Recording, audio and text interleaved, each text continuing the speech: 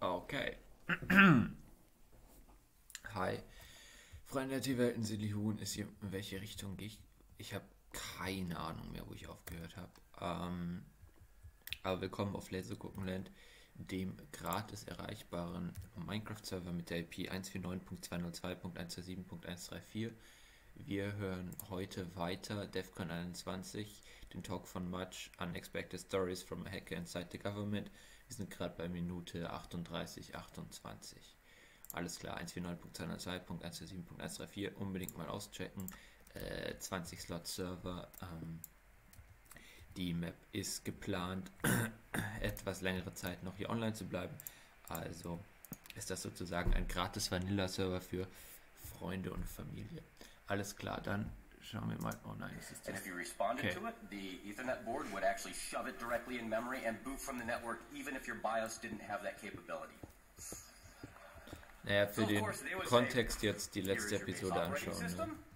As a little hypervisor, and then of course the operating system would load up on top of this. This is a decade ago. This was awesome. And the reason why I don't think any of the audience actually caught the technical part of those talks is because Barnaby nearly threw up on stage 10 times in the middle of trying to give that talk, and everybody in the first row was terrified that they were at some perverse form of a Gallagher hacker show. Das war doch das, wo er ihn And then the other thing I remember about Barnaby was I had just gone in and I was working for DARPA, and my first public speaking engagement as a U.S. official was in Abu Dhabi. So here I am, first time.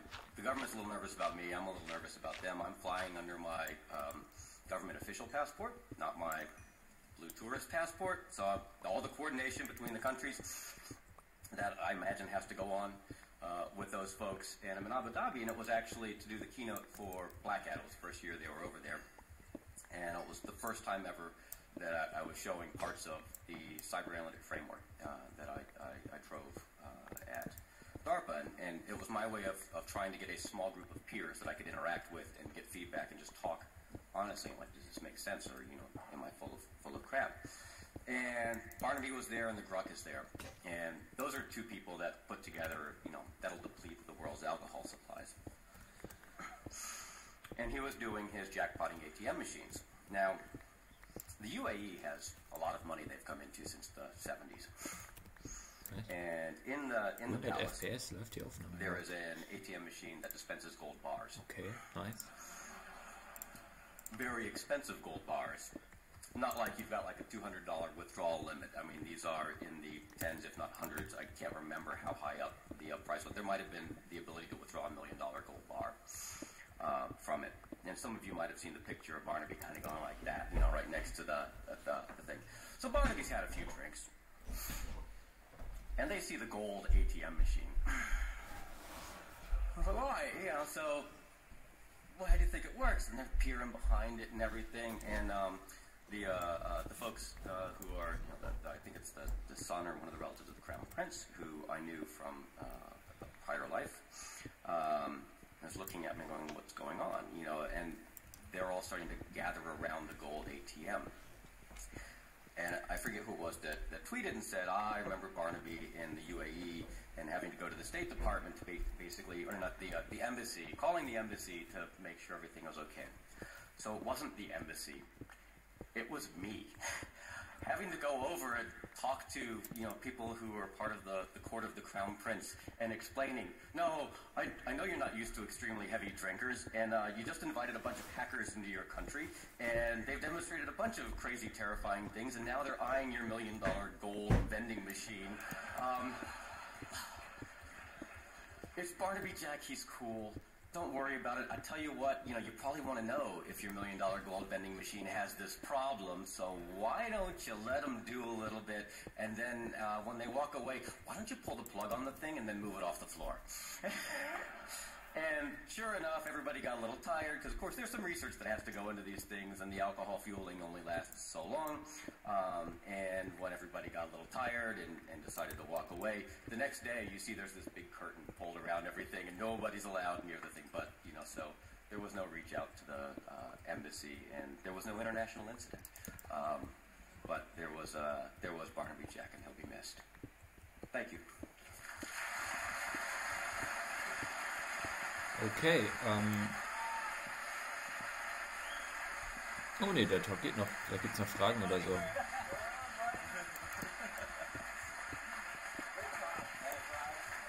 So, I'm John Overhide, but I'm joined up here by just a very small subset of the CFT performers that were involved with Mudge's DARPA program, Cyber Fast Track. So, we want to take an opportunity. Hold on a second. Hey! Oh, fuck.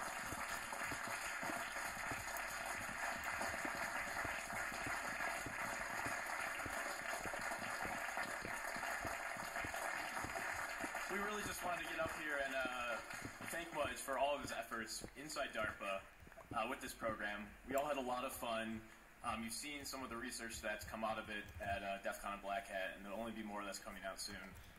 But we also want to thank him for his entire career from Loft to DARPA and now onwards to Google. I'm sure there's many more interesting things to come. So please give your strongest round of applause for Mudge and everything he's done for the security community.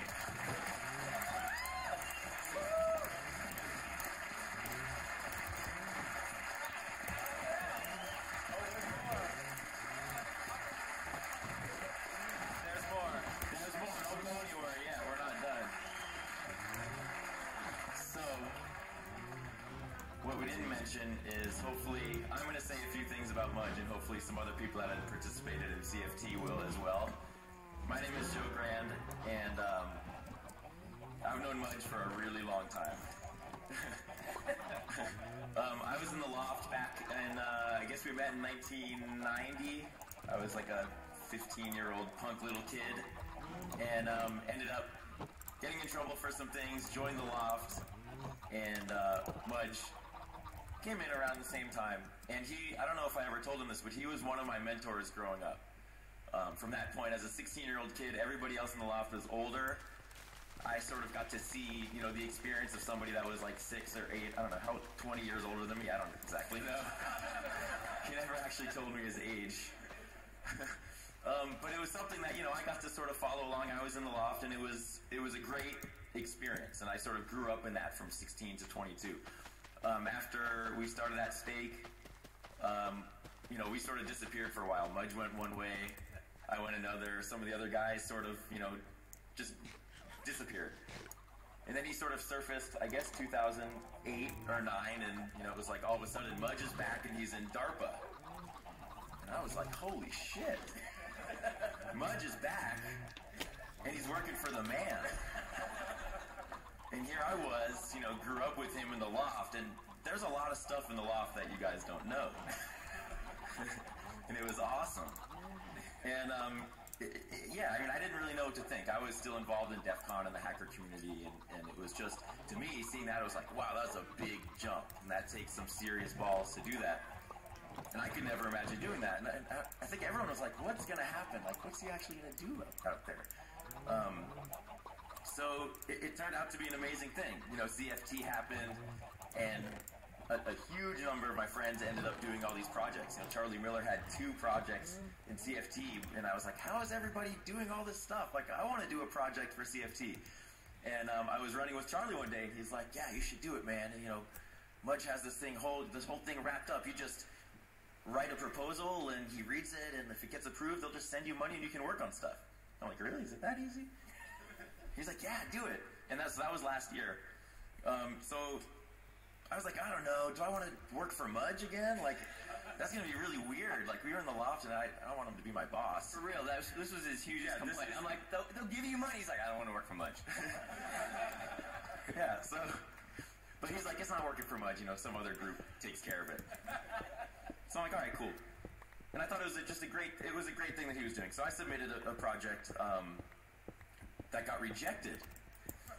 And I'm not sure I'm allowed to say this because I don't know if it was part of the official process, but he called me up. Like, I submitted the proposal, and like 15 minutes later, he calls me. He's like, I need to talk to you in person about this. I don't want to just send you an email. So he, explained the process to me. I'm like, all right, that's cool. too much engineering, whatever. It didn't fit the DARPA thing, the CFT thing. I'm like, okay, that's fine. But it sort of drove me to I was like, I gotta get a CFT in. All my friends are doing it. It's like, I gotta take advantage of this while I can, man, before it goes away. So eventually I got one in, and I'm still working on it right now. And it occurred to me that it's not that you can you're doing this project to make money, right? You're not doing a job to make money. It's the fact that you're able to get money to do what you want to do, and it's almost, you do what you love to do, and you're not losing money. Is sort of what it is, and that's sort of what we tried to do at the Loft. Is do what we want to do and not lose money, but make sure that we can keep kind of pushing things. So I don't know. I just want to say that. I don't know if you notice on the back. Could someone turn around? On the back of these shirts, it says "Making the Theoretical Practical Since 1992," and I don't know how we came up with that. But that was one quote that we talked about, writing exploits and kind of showing vendors look, this is a possibility. But the one that isn't on the back of the shirt is what we always used to say about making a dent in the universe when we were at the Loft. I think Mudge actually came up with that. So we'd be in interviews and news stuff and press, and Mudge would always say, "We're gonna make a dent in the universe." And I was like, yeah. I said it, but I was like, that's total bullshit. How are we gonna make a dent in the universe? We're 7 guys with, he had long hair, as you know, and 7 guys in a warehouse. How are we gonna actually make a dent in the universe? Other than in the hacker community, that's that's not the universe. That's our universe, but it's not the universe.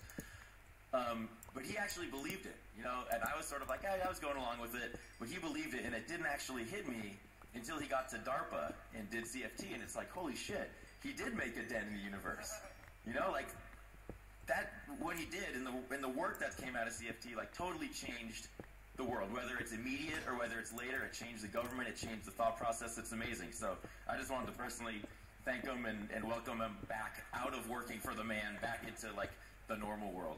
So thanks.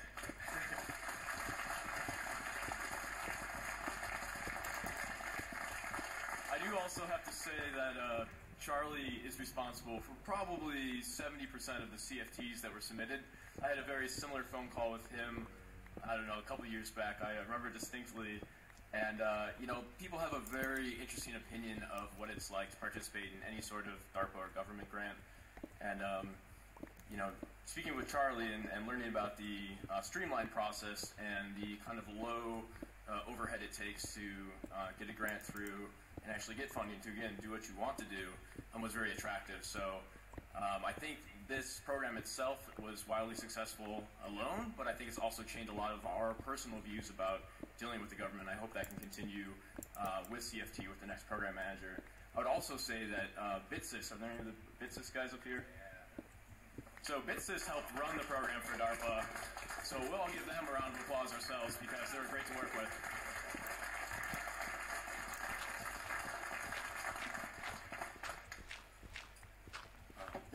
I hadn't registered for Defcon in over 20 years, which brings some perspective. And I've known this guy for a very, very, very long time, and he always wanted to be something greater than the average bear and to change things. And I don't know if he'd mind me saying this, but I'll say it anyway.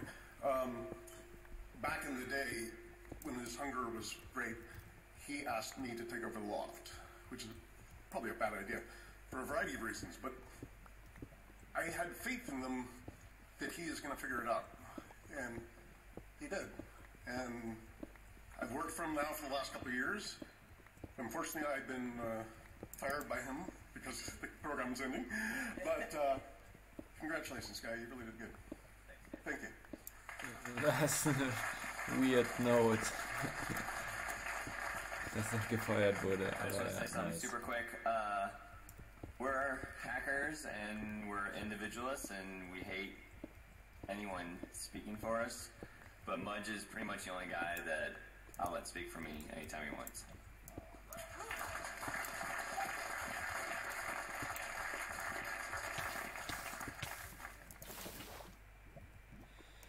Okay, das war's dann wirklich mit dem Video. Das war's dann auch mit der Episode. Das war Defcon 21, Much Unexpected Stories from a Hacker Inside the Government.